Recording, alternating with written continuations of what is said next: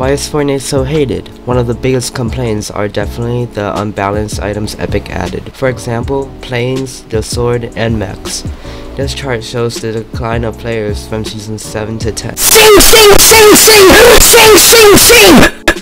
The items caused people to make memes, which made hate towards Fortnite so cool and funny. Not to mention all the sweats who grind 24/7, who just make the game unplayable. In chapter 2, there are less memes and nothing is too overpowered, but everyone still hates it because Epic hasn't added anything for a whole 2 months. Not to mention they released OG skins like Nogops and Recon Expert. At this point, Fortnite competitive is also hated because of all the bugs and sweats. To be honest, Fortnite deserves this because they don't think about the community and they think it's all a joke. They add whatever they want and fix the issue once everyone already quit. I explain more on my Why Fortnite Doesn't Feel the Same episode in the card, description, and end screen. I don't think there will ever be less hate towards Fortnite because of these issues, and yeah, thanks for watching.